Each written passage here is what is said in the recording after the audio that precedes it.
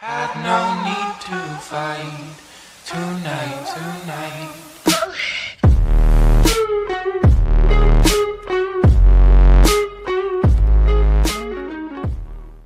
నమస్కారం. కార్తీక మాసంలో ఎంతో పవిత్రమైన విశిష్టమైన క్షీరాబ్ది ద్వాదశి రోజు తులసి పూజను నిర్వహించుకుంటాము. కార్తీక మాసంలో వచ్చే శుక్లపక్ష ద్వాదశినే క్షీరాబ్ది ద్వాదశి అని కూడా అంటాము. ఈరోజు ముత్తైదువులు శ్రీ మహావిష్ణువు లక్ష్మీదేవిలను భక్తి శ్రద్ధలతో పూజించి వారి వివాహాన్ని జరుపుకుంటారు. ఆ సందర్భంగానే ఈ తులసి పూజను కూడా చేస్తారు.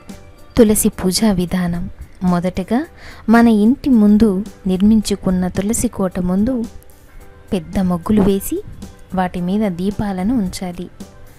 అనంతరం తులసీదేవిని శ్రీ మహావిష్ణువుని సమేతంగా పూజించుకోవాలి. 5 రకాల నైవేద్యాలు, 5 రకాల పళ్ళను, తాంబూలాలను సమర్పించుకోవాలి. ప్రదక్షిణ నమస్కారాలతో కార్తీక శుద్ధ ఏకాదశి వరకు పూజా కార్యక్రమాలను నిర్వహించుకోవాలి. కార్తీక శుద్ధ ఏకాదశి ఉపవాసం ఉండి పూజలు నిర్వహించుకోవాలి. అనంతరం తులసీదేవిని లక్ష్మీనారాయణులను అర్చించుకోవాలి. ఆ రోజు రాత్రంతా జాగరణ చేయడం చాలా మంచిది. ద్వాదశి రోజు బియ్యపు పిండితో 3 ముద్దలను తయారు చేసి వాటిని నివేదించాలి. ఒకటి తులసి దగ్గర, రెండవ దాన్ని బ్రాహ్మణుడికి, మూడవ దాన్ని రోటిలో ఉంచి పాలు పోసి చెరకు గడలతో దంచాలి. ఇలా చేయడం వలన మనం చేసిన పాపాల నుంచి విముక్తి కలుగుతుంది, పుణ్య ఫలాలు లభిస్తాయని పురాణాలు చెబుతూ ఉన్నాయి.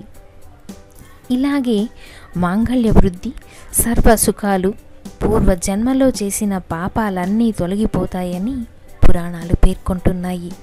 ఈ వీడియో మీకు నచ్చినట్లయితే లైక్ చేయండి, షేర్ చేయండి, కమెంట్ చేయండి, సబ్స్క్రైబ్ చేయడం మర్చిపోకండి.